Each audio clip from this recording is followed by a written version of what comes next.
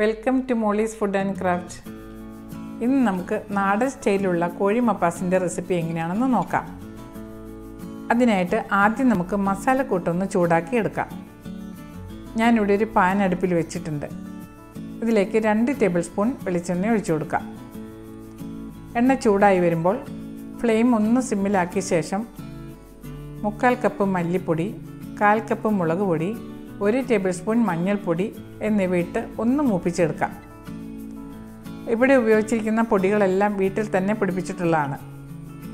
ഞാൻ മുളക് പൊടിപ്പിക്കുന്നത് 1.5 കിലോ സാധാരണ മുളകിന് 1 കിലോ കാശ്മീരി മുളക് എന്ന തോതിലെടുത്തിട്ടാണ്.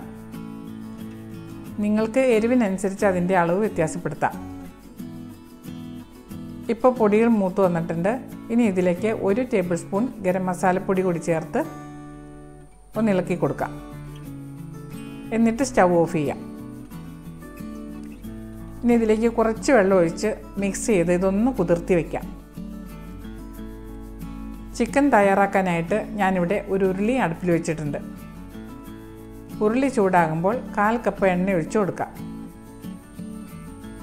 ഇതിലേക്ക് 2 ടീസ്പൂൺ കടുകിട്ട് കൊടുക്കാം. കടുക് പൊട്ടി വന്നിട്ടുണ്ട്. ഇതിലേക്ക് ചെറിയ ഉള്ളി അരിഞ്ഞത് 1/4 കപ്പ് ഇട്ട് കൊടുക്കാം. കൂടെ 4 വറ്റൽമുളകും കുറച്ച് കറിവേപ്പിലയും കൂടി ഇടാം.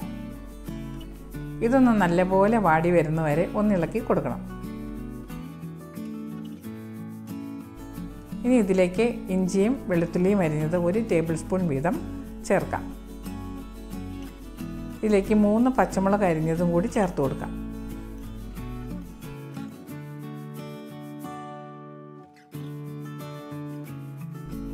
അടുത്തതായി മസാലയ്ക്ക് വേണ്ടിയിട്ട് 2 ടീസ്പൂൺ പെരിഞ്ജീരകം, 1 കഷ്ണം പട്ട, 2 ഏലക്ക, 2 ഗ്രാമ്പു എന്നിവ എടുത്ത് വെച്ചിട്ടുണ്ട്. ഇതൊന്ന് മിക്സിയിലിട്ട് ക്രഷ് ചെയ്തെടുത്തിട്ടുണ്ട്. നമുക്ക് ഇതുകൂടി ഒന്നിട്ട് വഴറ്റി കൊടുക്കാം.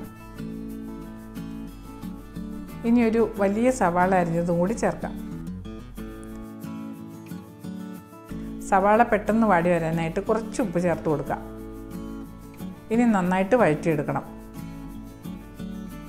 ഇപ്പോൾ എല്ലാം നന്നായി വഴന്നു വന്നിട്ടുണ്ട്. ഇനി കുതിർത്ത് വെച്ച മസാലക്കൂട്ട് ചേർത്ത് നന്നായി യോജിപ്പിച്ചെടുക്കാം.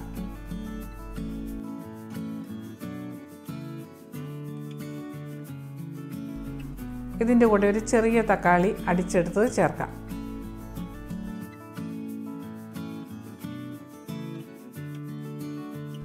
ഇപ്പോൾ തക്കാളി എല്ലാം കൂടി വഴന്ന് നല്ല തിക്കായിട്ടുണ്ട്. ഇനി ഇതിലേക്ക് കഴുകി വൃത്തിയാക്കി വെച്ചിരിക്കുന്ന ചിക്കൻ ഇട്ട് കൊടുക്കാം. ഇത് 2 കിലോയോളം വരും.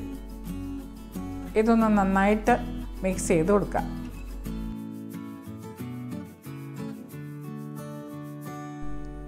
ഇനി ആവശ്യത്തിനുള്ള ഉപ്പ് ചേർക്കാം.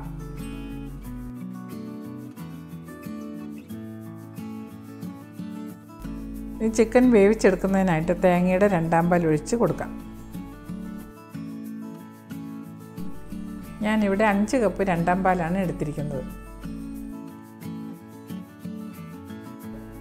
ഇതൊരു തേങ്ങയുടെ പാലാണ്. ഇതിൻ്റെ പകുതി ഇപ്പോൾ ചേർത്ത് കൊടുക്കാം. ഇനി ഒന്ന് ഇളക്കി ഇതൊന്ന് മൂടി വെച്ച് വേവിക്കാം.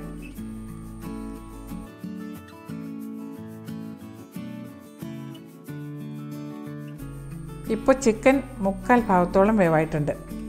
ഇനി ബാക്കിയുള്ള 2 പാലും കൂടി ഒഴിച്ചു കൊടുക്കാം. ഈ സമയത്ത് ഉപ്പ് നോക്കിയിട്ട് ആവശ്യമെങ്കിൽ ചേർത്ത് കൊടുക്കാം. ഇനി ഇതൊന്ന് നന്നായി ഇളക്കി ഒന്നുകൂടി മൂടി വെച്ച് 10 മിനിറ്റ് വേവിക്കാം.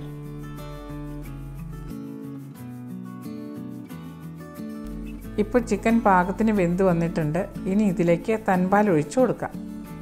ഞാനിവിടെ 2 കപ്പ് തൻപാൽ എടുത്തിട്ടുണ്ട്. ഇതൊന്ന് തിളച്ച് വരുമ്പോൾ നമുക്ക് സ്റ്റൗ ഓഫ് ചെയ്യാം. അങ്ങനെ നല്ല നാടൻ കോഴി മപ്പാസ് റെഡിയായി കഴിഞ്ഞു. ഇത് ചക്കപ്പുഴുക്കിൻ്റെ കൂടെ കഴിക്കാൻ ഉഗ്രനായിരിക്കും. മാത്രമല്ല അപ്പം, ചപ്പാത്തി, പൊറോട്ട, പിടി ഇതിൻ്റെയൊക്കെ കൂടെ വേണമെങ്കിലും കഴിക്കാൻ വളരെ ടേസ്റ്റിയാണ്. നിങ്ങളൊന്ന് ട്രൈ ചെയ്ത് നോക്കണം.